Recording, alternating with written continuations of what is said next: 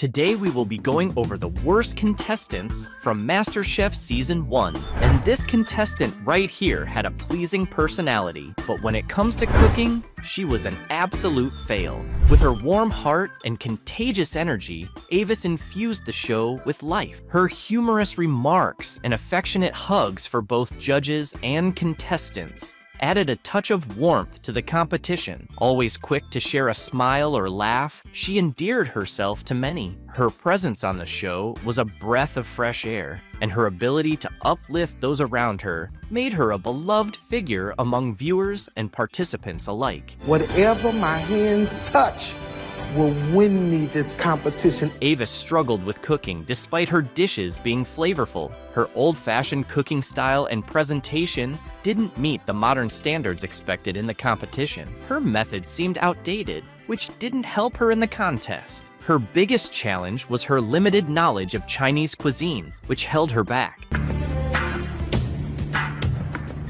Despite her excitement, Avis struggled to master key techniques and ingredients, which led to her elimination. In a competition where understanding various cuisines is vital, her limited experience with Chinese cooking was a major disadvantage. Avis introduced herself as a caregiver from Louisiana who excelled in Cajun cuisine. She claimed her dish, Catfish Arcadia with angel hair pasta, would be so tasty it would make your tongue slap your brain out. And so wild promise, right? However, when the judges tasted her dish, it didn't live up to expectations, which ultimately contributed to her downfall in the competition. When you put food on a plate that old-fashioned, it really does let that dish down. Graham was impressed by Avis's passion and energy. He liked her enthusiasm, but felt the pasta was a bit too heavy. He was mostly positive, though he suggested that her presentation could be a bit more polished. I think that the pasta's a little heavy. Definitely room for improvement on that. Joe, however, stayed quiet and didn't say much. His face showed no emotion. Ramsay was more upfront, pointing out that the pasta was overcooked but complimenting the catfish for being cooked perfectly. Graham was open to giving Avis a chance, but Joe wasn't interested. Then Ramsay, known for his tough but caring approach,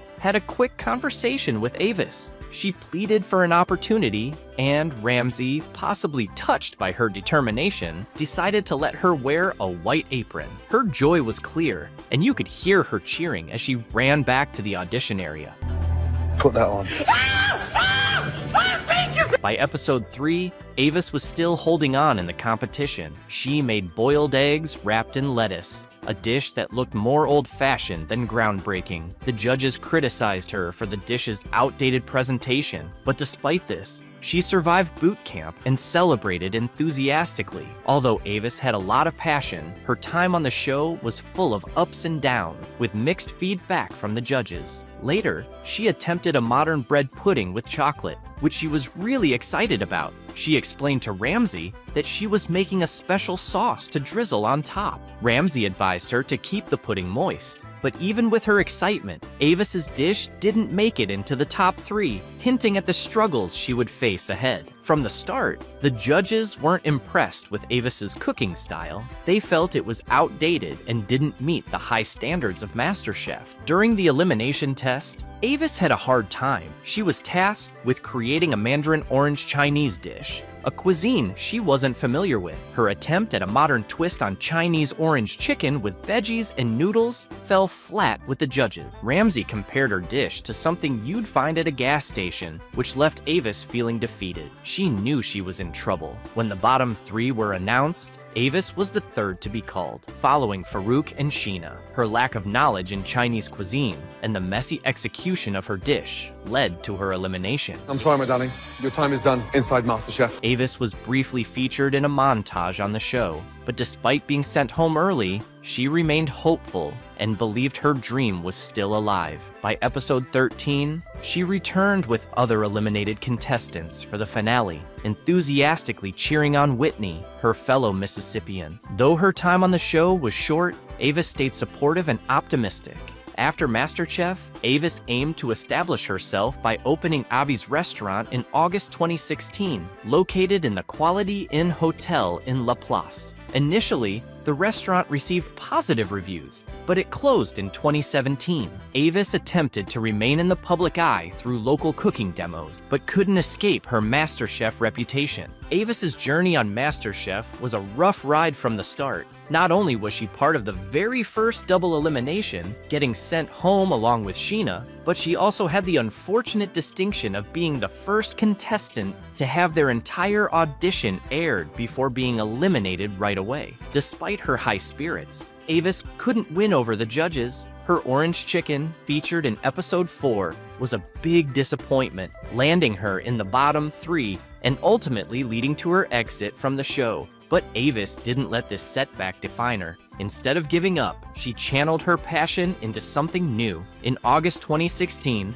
she opened Avi's restaurant inside the Quality Inn Hotel in La Place. The restaurant quickly became known for its great reviews, proving that Avis's cooking had a place outside of the TV spotlight. Although the restaurant closed in 2017, Avis remained active in the culinary world. She continued to inspire others with her cooking through demonstrations at local events, showing that even though MasterChef wasn't her stage, she still had a lot to offer the food community. But here comes another contestant who made a lot of splash, but for all the wrong reasons. At just 2 as one of the youngest contestants that season, she made a big splash right from the start, wowing the judges with her Vietnamese cooking during the Egg Boot Camp Challenge. Her skills and execution were perfect, setting the bar high from the get-go. Whitney, unfortunately, you're out. I was like, yes!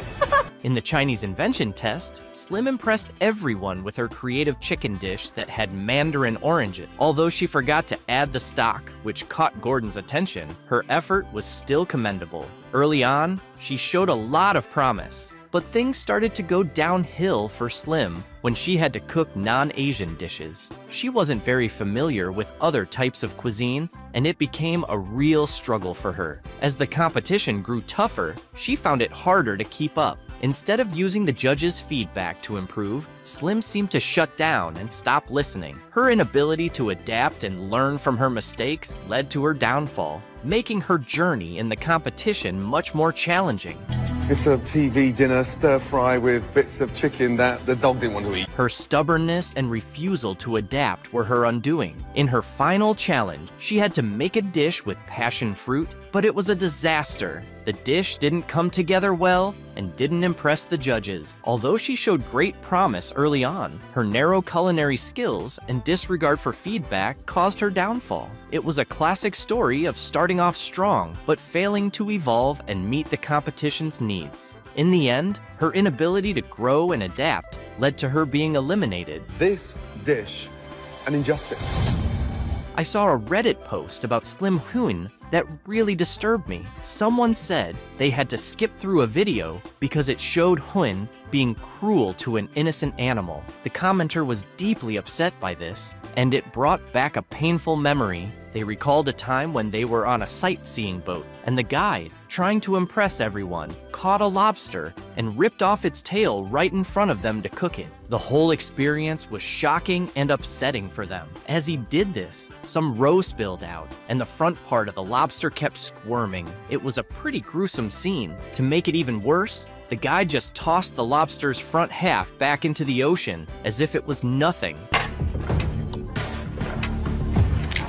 In Florida, it's against the law to catch female lobsters, so not only was this scene cruel, but it was also illegal. The commenter was really disgusted by what happened, and it's easy to understand why. Another user slammed Slim Hung for being cruel with how she deals with live seafood. They claim that the most humane way is to quickly boil the crabs, saying it's the fastest and least painful method. Stop for 2 seconds. That needs to be cooked, otherwise it would be flavorless. You'll have a dry crab. Slim didn't go by the usual method. Instead, she ripped the crabs apart with her bare hands. The user thinks this is cruel and makes the crabs suffer before they die. The crab's live. Yes, sir. Right, so you're torturing it now. They were upset by how Slim Hun treated animals and showed no real remorse or understanding of the cruelty involved. they found her behavior off-putting, describing her as rude and entitled. Her cooking style felt repetitive and overly reliant on her ethnic background, making it seem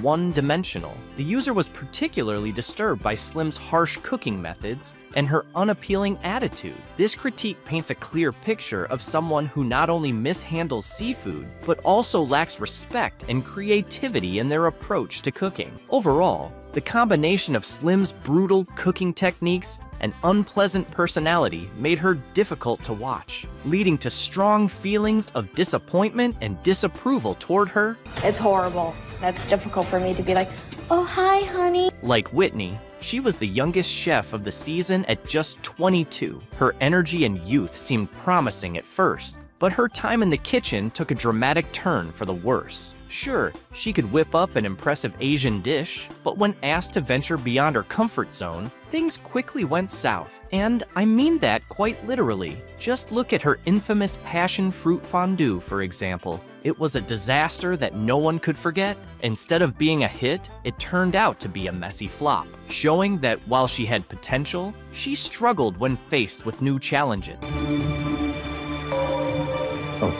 It was supposed to impress the judges, but instead, it was the first dish to be thrown into the dreaded Joe trash bin. And I mean that quite literally. It was a complete disaster, an epic fail, really. The judges' expressions said it all. The dish was a total flop. Her downfall happened in the final episode, during the plate romance challenge. While most chefs would have opted for a touch of romance, like a heart-shaped garnish, she took it way too literally. Instead of something subtle, she made a fondue-style dish designed for two people to share. It was a bold move, but it didn't pay off. The judges were clearly unimpressed, and her dish didn't make the cut. The attempt to mix romance with cooking ended up being a big letdown, and it was clear from the looks on the judges' faces that this dish was not what they were hoping for. Telling you about what we're producing because this is ridiculous. It was supposed to be romantic, but it ended up looking more like a gooey mess. In the end, her downfall came from focusing too much on just one thing and not thinking creatively. Chef Ramsay called her a one-hit wonder in her final episode, and it's clear why. She began with a great dish in the first elimination challenge, coming in second to Mike. However,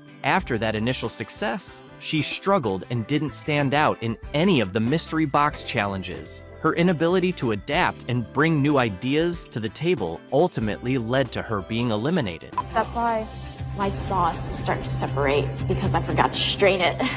Kat Cora's halibut dish was a complete disaster. She only managed to stay in the competition that week because Farouk made an even bigger mess. Her final week was a total train wreck. She attempted a fruit fondue dish, but it failed miserably. When she ended up in the bottom two with Whitney, Chef Ramsay gave her a chance to explain what she would do differently. Her response? She said she would make the same dish again, but use less ginger. This answer showed she didn't really grasp how to fix her mistakes. The judges could see that she lacked the understanding needed to improve her cooking. As a result, she was sent home shortly after. In summary, while she had a brief shining moment, she couldn't keep it up. Her poor performance in the challenges and her inability to recognize her mistakes made her one of the weakest contestants in the competition. Slim's time on the show was thrilling and full of learning, but her journey ended in episode 8. Her passion fruit fondue, while daring, didn't quite succeed, leading to her elimination. But Slim didn't let this stop her. After leaving MasterChef, she went back to college, determined to complete her degree and set herself up for the future. Juggling her studies with her love for cooking, she took a part-time job at a local restaurant. This opportunity not only helped her sharpen her cooking skills, but also gave her a chance to earn some extra money. Even though her time on the show ended, Slim's passion and drive continued to push her forward, making sure she stayed on the path to achieving her dreams. Now, this next contestant actually made it to finals, but he had his fair share of setbacks. David Miller. David was a standout contestant on MasterChef USA, but not in a way that everyone admired. From the very beginning, he was known for his eccentric personality and a level of arrogance that made him hard to miss. Watching him was like riding an emotional roller coaster. His dramatic breakdowns and tears were as frequent as his intense confrontations. Despite his raw talent and cooking skills, his behavior often overshadowed his abilities. David had a knack for taking charge. He loved stepping into the role of leader during team challenges, even if it meant stepping on a few toes. Monterey Jack 2.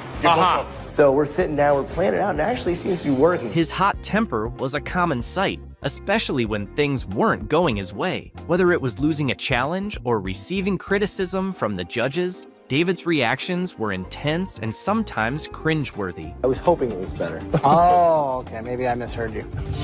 His fiery outbursts were a part of his emotional cooking journey that captivated and repelled viewers in equal measure. One of the most memorable aspects of David's time on MasterChef was his participation in the very first finals of the show, where two different genders faced off. His presence was marked by his status as the first runner-up and the first male runner-up, which was no small feat. We might be disorganized, but we make a hell of a burger. Come on! What set him apart was his unique achievement of never being in the bottom of any challenge throughout the competition. This rare accomplishment highlighted his consistency, but his charm was far from winning over everyone. After his stint on MasterChef, David's life took a personal turn. He got married in Vegas and welcomed a son, a new chapter that seemed to balance out his earlier dramatic public persona. Despite returning to his original career in software, David didn't completely let go of his cooking passion. He continued to share his culinary creations on social media, a testament to his enduring love for the kitchen. However,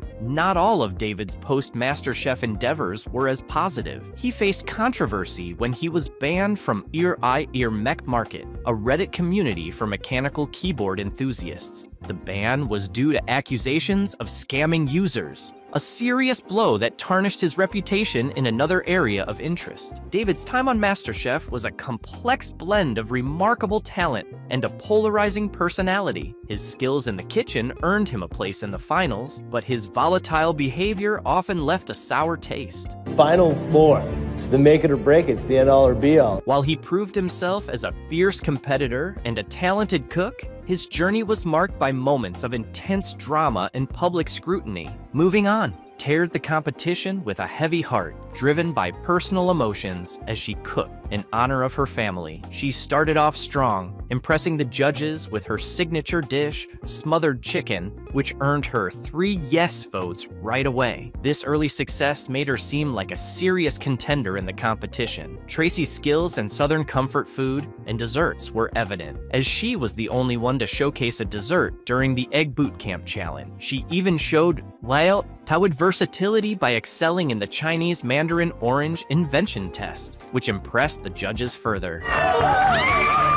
I just yelled like a crazy woman. However, things took a turn for the worse as the competition went on. Despite her initial promise, Tracy's performance began to decline. Her struggles were most apparent during the Cupcake Mystery Box Challenge. When her cupcake fell apart, she broke down in tears, clearly overwhelmed and unable to handle the pressure. It was a tough moment for her, and it made it clear that she was having a hard time keeping up with the demanding competition. The vegetables are cooked with care, and they taste delicious. Good job. Tracy's downfall became even more evident as the competition progressed. She was sent home in a double elimination alongside Jake after failing to impress the judges with her ravioli. Her inability to recover from her earlier mistakes and deliver consistently good dishes was a major factor in her elimination. Throughout the competition, Tracy was vocal about her pride in her Southern heritage. She expressed her hopes that Whitney, another contestant, would win and bring the title home for the South. I want to bake something. Baking is what I do. While her passion for her roots was admirable, it wasn't enough to save her from the challenges of the competition. I just started to crumble. After leaving the MasterChef kitchen, Tracy decided to return to her previous career in medicine. She is now an urgent care physician in pediatrics at Children's Healthcare of Atlanta. Additionally, She works as a consultant for DirectMed Healthcare Solutions. It seems that the kitchen was not her true calling, and she found her way back to a field where she could use her skills more effectively. But here comes a contestant who is remembered for his infectious energy and constant enthusiasm. Though he was lively and engaging, his time on the show was marked by a series of missteps that ultimately led to his downfall.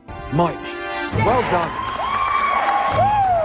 You see, from the get-go, Mike was seen as a standout contestant. He was the first to win a coveted white apron in the American MasterChef a notable achievement that made him an early favorite. His chipper personality and upbeat attitude set him apart from others. In the early rounds, Mike did quite well. He won the first invention test, impressing both the judges and the audience. He also earned the distinction of being the first team captain to win in the series, which further solidified his status as a frontrunner. No safety net. You're playing without a net now. You went all in. All in, yeah. However, Mike's promising start quickly began to unravel. Despite his initial successes, his performance became increasingly erratic. During the Cat Cora replication challenge, things started to go south. His dishes fell short of the mark, and he landed on the bottom, a stark contrast to his early victories. This was just the beginning of a series of unfortunate events for Mike. But I don't even want to eat it. I'm sorry. The nail in the coffin came during a crucial elimination round. Mike infamously served a trifle that contained raw egg whites, a blunder that did not sit well with the judges, particularly Joe Bastianich. The mistake was significant enough to send him packing, marking a dramatic end to his time on the show. It was clear that his enthusiasm and positive attitude were not enough to compensate for his glaring mistakes in the kitchen. After his MasterChef appearance, Mike attempted to stay in the culinary spotlight by opening a pop-up restaurant called R&D Table with a friend. Unfortunately, the restaurant closed in 2011. Although the reviews before its closure were decent, it was evident that Mike's culinary ventures were not enough to sustain a long-term business. He then worked in various restaurants in Los Angeles, including the Bazaar at the SLS Hotel. Despite these experiences, Mike struggled to make a lasting impact in the competitive culinary world. Today,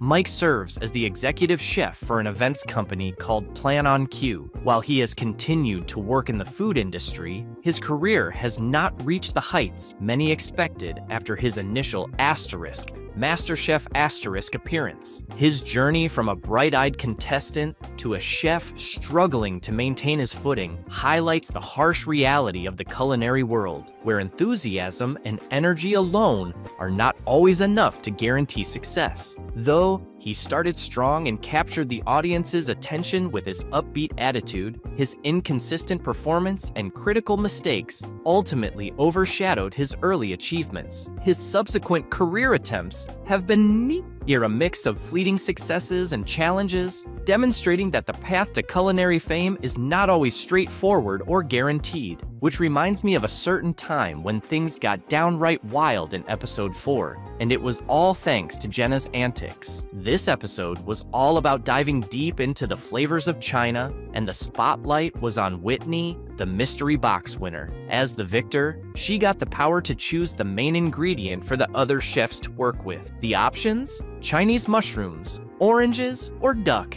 And what did Whitney pick? Mandarin oranges. Yep, mandarin oranges. Let's just say, not everyone was thrilled about that choice. The tension in the kitchen was palpable. Get in the Chinese bowl, baby, come on! And can you blame them? Mastering Chinese cuisine isn't something you can just do on a whim, especially not in an hour. Even Ramsay himself had a hard time mastering Chinese dim sum from the pros on his other show. Asterisk, the F word asterisk. Seriously? Let me know if you want me to dive into that show sometime. Anyway, back to Jenna. Now, what's going on? Asian orange stir fry. Sure, orange stir fry sounds decent, right? But could she actually pull it off? Orange chicken with the snap peas with the orange infused rice. Jenna presented her dish, orange stir fry. Like, okay, orange chicken, we get it, but there was a big issue here. You place it up with 20 minutes to go. Right. Food dies as it sits in the window. Her dish had been sitting out for a whole 20 minutes before she brought it up. Ramsay was crossing his fingers, hoping it hadn't dried out, or worse, gone cold. That had better taste phenomenal to put it up with 20 minutes to go. Then Joe stepped in to taste what Jenna dared to put on the plate. You can probably guess where this is going. This is the problem. Talk about poking the bear, Jenna. After tasting Jenna's dish, Joe didn't hold back. He looked over at the other contestants and dropped a truth bomb, warning them all. It's not the spirit of what we came here to do. If you want to play the game and be safe, you're not going to win this thing. Joe was not impressed with Jenna's dish at all. He even went so far as to call it boring. It's boring. It's. I was expecting something more fiery, you know? Where's the flair, Joe? But honestly, Joe's frustration was totally justified. You can't just throw any dish together and expect to win big. Joe's reaction was a real wake-up call for everyone. The other judges didn't even bother trying it. Then Joe hit the contestants with a crucial reminder. We're trying to find the best chef in America. Who's here to do that? The judges were done with the kid gloves, and they weren't about to start handling them gently again. Bring it 100%, and if you're not, you should probably just leave your apron and check yourself out right now. He really laid it all out there, didn't he? And Jenna, she was just standing there, probably rethinking every decision she made that day. Joe's harsh critique definitely made her question her cooking skills. But hey, that's just Joe being Joe. This might have been one of the first times Joe completely dismissed a dish, but it certainly wouldn't be the last. Everything you see on the show is fake. It's not just about the food. Even their outfits are predetermined.